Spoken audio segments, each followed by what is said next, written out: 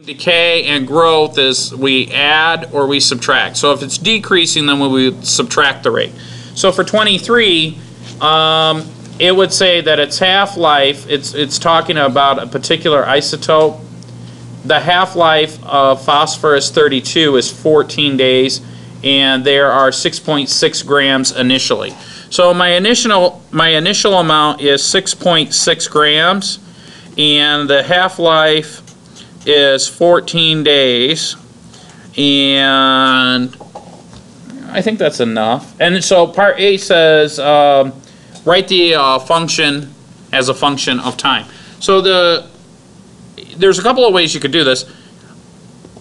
Half-life is easy because it's going to be it's always going to be 1/2, all right?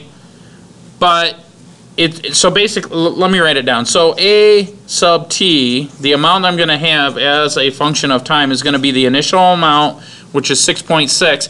But after the first day, or after a half-life cycle, how much will I have left? 1/2. So yeah, but it's 1/2 times 6.6. Now, how long does that take? One cycle.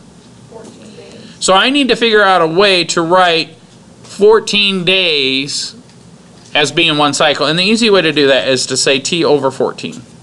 So after 14 days, that's one whole half-life cycle, right? If t was equal to 14, then when I plug that in, I would get 6.6 times 1/2. And then from there, you can go through and solve for b.